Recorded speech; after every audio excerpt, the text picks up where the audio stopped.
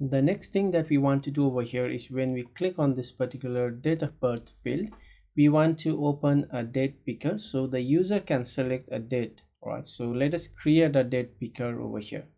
So for that, I'll just go over here and create a new function which will be of a future, and this will be a return type is of the void because it's not going to return anything. So I'll just give a name, pick date of birth or something you can call it, and this will be type of the async because it's a future, right? And then I need a build context over here, and that should be of a context itself. And I will need a final we will create an initial date that will be of equals to date time, right? So date time, not the year, so it's date time dot now. So we want to get a current now or current date, and once we have a current date, we will also create another variable which will be of a new date, and that will be of we will create await and get it from the let's create a date picker, right? So date picker is the one that we need, and it takes a context, and it will take an initial date, that is the initial date that we have, first date, and the last date that we have to pass. So the first date is the date that that we are going backward, right? So it may be a 1990 or 1985, so something like the first date.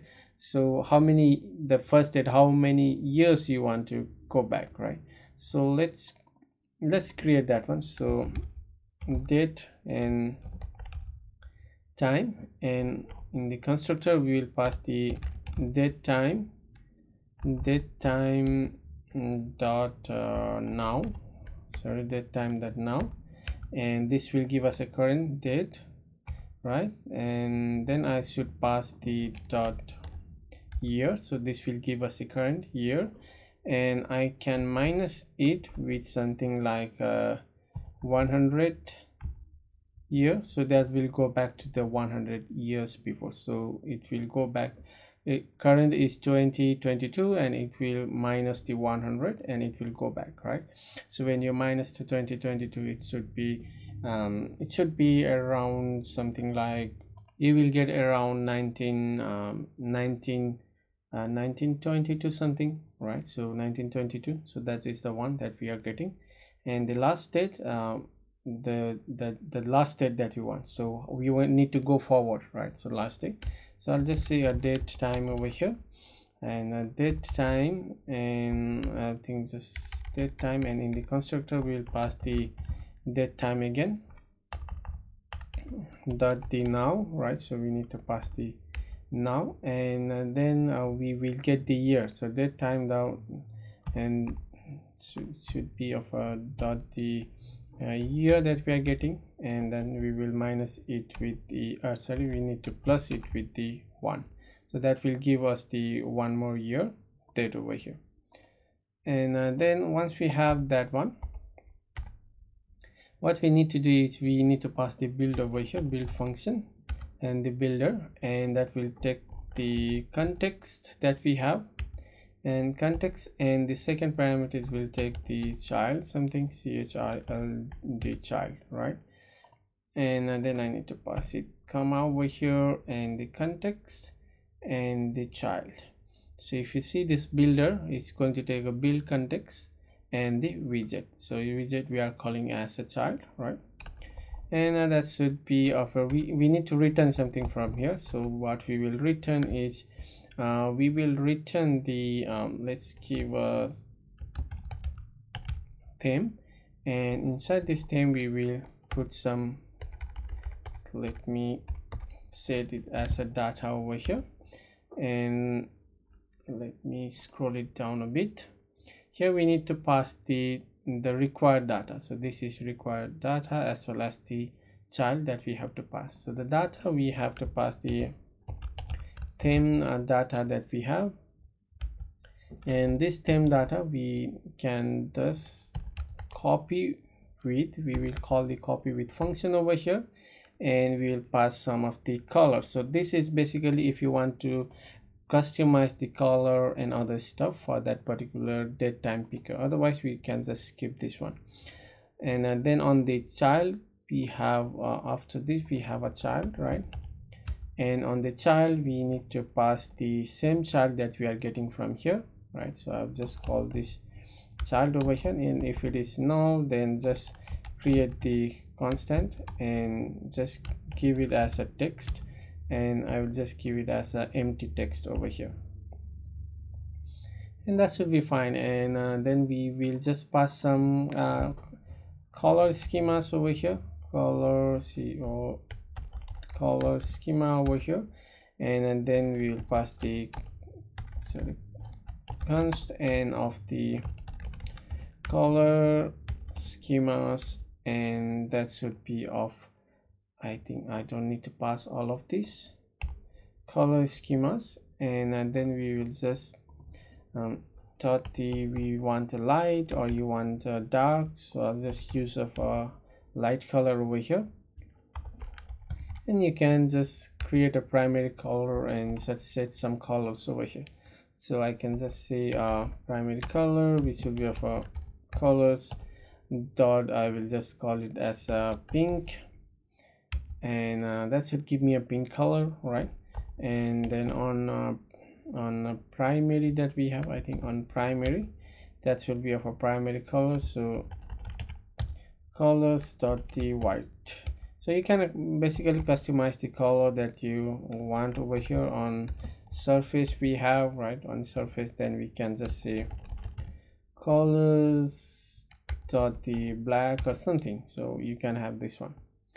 And then also we have another option over here, which is from the dialog background color. So this is basically a dialog, so what color that you want to set, colors dot I can set it as a white background,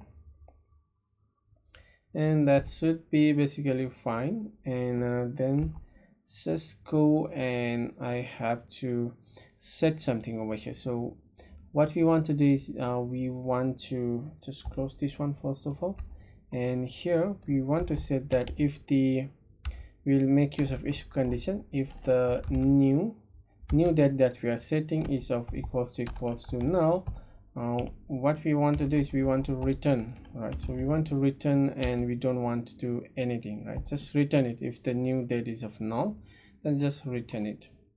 Otherwise we can just go and set the set state and set the we need to set the value for that particular the controller, right, that we have.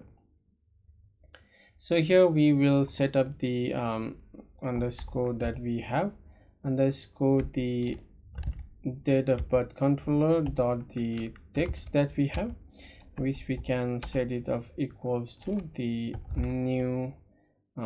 new date that we have, right? So the new date, and it is giving me an error. What is the error? So the value of the data can't be assigned to the variable type to a string, so I need to pass it to string, or I will just pass it as a string of to ISO 8061 string, so that should convert the this particular date and time to the string format and ISO readable format.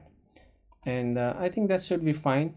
And now we need to call this particular function from here. So currently we are calling it from here, so I think that should be a bit difficult for now. So I think I'll just copy this whole thing for date of birth, and later we will actually go and utilize that one. So currently I will just go and paste it over here. For this one I need to remove the return type, and this one I will just go and set it over here,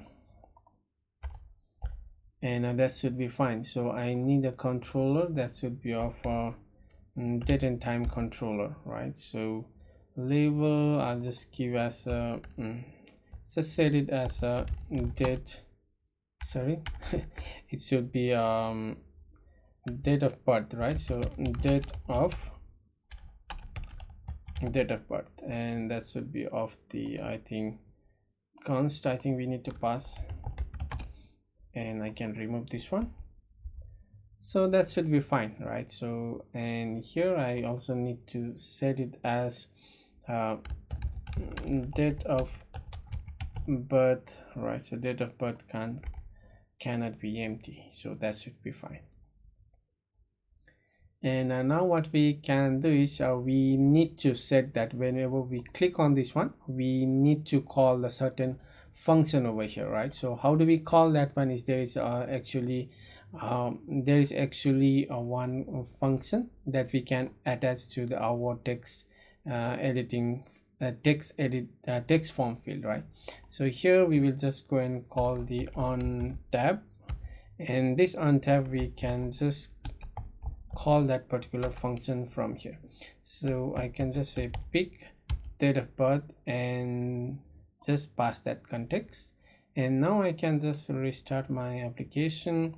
And if I go over here and when I tap it, I should get that date select pick date and date dialog box over here, right? So if I select particular date and click on OK, you can see we get that particular date over there.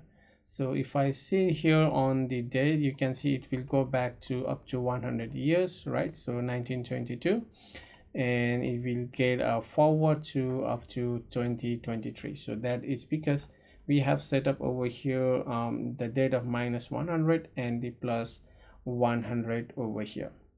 So that should be fine. I think I hope you got it, what I'm actually trying to do over here.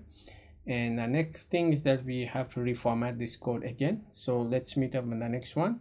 Till then, have a great day.